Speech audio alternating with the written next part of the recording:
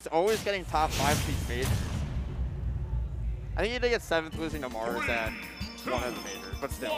Top 8 average, doing very, very well.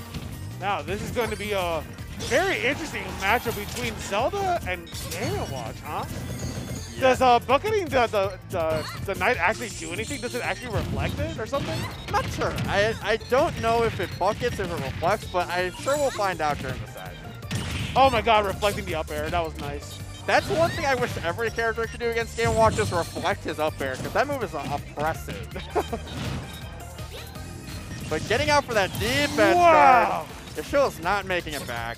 Yeah, I'm going to have to be way more careful about the way that they recover. It does reflect it! Oh no, this matchup's awful. Wait, but can they just neutral B it and reflect it back? They could. Oh, it's going to become a game of chicken then, yeah. I'm pretty sure Zelda's neutral B reflector is stronger than Game & Watch's. Yeah, I mean, Game & Watch is also just like isn't spammable. Wow, catching Maister with a really sus DI. And the one thing though, like Yashill does that I don't see a lot of other Zeldas do, is he uses the camera of the game and hides the Knight off camera while he goes in. I didn't know he was doing ready. And that's how he was able to get that stock, but Maister just couldn't see the Knight coming, see? Huh. I'm going to have to take a note about that, because I didn't, oh my goodness, trying to catch with the up air. Yeah. Oh, I hate it. Yeah, Yashill is easily the most creative Zelda player I've ever seen. Like, between when I played him and seeing him on stream a couple times tonight, just does a lot of things I'm not used to seeing from Zelda players. Reflected. So really baiting out the, trying to like reflect the reflection and then just getting out of there as quickly as possible. Maister's coming up with some interesting stuff to counteract the Zelda. Yeah, and Yashill is hanging in there. Like, one Knight kill will do Game & Watch in at the ledge.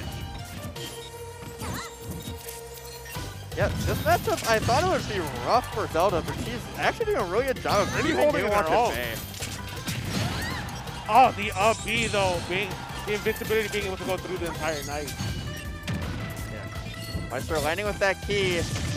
Not in a couple weeks, that won't be the only key in this game, because we'll still have the Keyblade with Sora. Papa, I'm gonna need you to get off commentary. See, I had someone in a group chat say, who's gonna make that joke with Maister on screen? I was like, I only have one set to do it. I had to force that one in there. Papa, you're grounded. Sorry. But you know what else is grounded? That key into the ground after taking out Zelda, going off the top. Yeah, but Yashill doesn't have too much to make up here. Anything Zelda does at this point will take the stock. Interesting up smash, but very surprised that Knight did not catch at the ledge right there. Even the sword was angled down to swipe at ledge, it looked like. Reflecting the reflected up air, what is happening? Yeah, this matchup's kind of hilarious.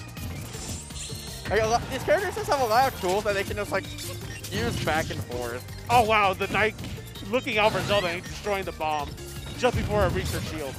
And this game was really close up until Maister took that last stock, and now... Oh my goodness! Oh my gosh! The teleport canceled into the spike, into the respawn, into, hey, roll into my up smash. That's one of those situations where, like, yeah, I made a really cool play. I got that spike, and then they get the respawn, and they're like, ah, crap. Like, that's one of the hardest parts of this game is... I just took a stock. I'm at kill percent.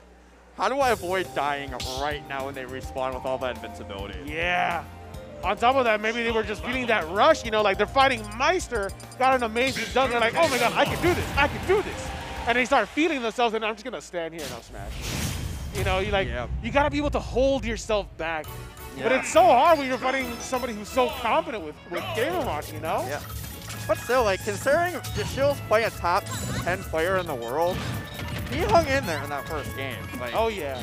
Especially with a character, oh my goodness, especially with a character like Zelda. Yeah. And you can make any character in this game work, man. And so far, in this game one, Maister getting off to a good start. Getting the grab. Getting that edge guard, not quite. But nice up beat to make sure that it covers any edge guarding. Oh, that shield looking very small right now. Yeah, Maister's just looking more and more comfortable as this set goes on. Getting a feel for just how to zone break this Zelda. Yashill just hasn't been able to get a lot of phantoms going. Oh! And there he goes into the blast zone on that SD. Small SD, but not too bad. He was already at high percent. Right, but Won't matter too much. You can definitely make this back. right, but it was like how hard it's been for him to steal these stocks on Maister. You can't afford to take your own. And Maister is trying to bait out those neutral Bs. No longer juggling with the up airs, just opting to chase on the way down. Now also baiting out the aggressive up Bs to try and catch. Oh my goodness. Oh my Another goodness. reflector, and What a Yashill's in wild trouble match. now. That dash attack almost killed. It's the That two-frame, and there trade? goes both of them. I don't think it was a two-frame. I think they held it so that way they could like. Oh, you're right. hit Yeah, them. he probably held up. And not working out for him. That's not a stock trade you want at this point. Oh, absolutely not. Especially with this amazing lead that they're now catching. Yeah, this is rough for Yashill. Yeah, Maister just fully adapting to the matchup. That He was may not have so played it good. very much before this. That was the cutest thing to see the up B cancel in front of the shield and then just a simple jab Yep. and then run away. That was the cutest thing. Yeah. Yashill's probably gonna have to figure out how to box with Maister without having the Knight to use. Maister just playing around it really well, either playing across the stage or stuffing out Yashill before the Phantom can come out. Yeah, you're seeing like how he's just standing like he's trying all the way across the stage where the Knight's not even a factor. He knows Yashill has to approach. He's down by a mile. Yeah, like we were seeing this was a big issue for the PT earlier, but now with that same stage for Game & Watch, it doesn't even matter. Just because of that reflector, the amazing up B out of shield whenever. Oh That's my not safe. goodness. Man, I just realized that Maister said he plays. Oh, never mind. Oh, Well, that's the a forward air, forward not air. the kill. Wow, good games to them. I just realized that Maister plays SpongeBob in Nickelodeon All-Star Brawl, and he doesn't play Aang. He doesn't go into the avatar state. Are you kidding? Hey, Maister! Why don't you play Aang in All-Star Brawl? You can literally go into the avatar state. Why don't you play Aang in All-Star Brawl? You can literally go into the avatar state. Because Avatar State sucks. It does suck. Avatar It does State suck sucks. in that game. Yeah. It sucks in that game a lot. Oh my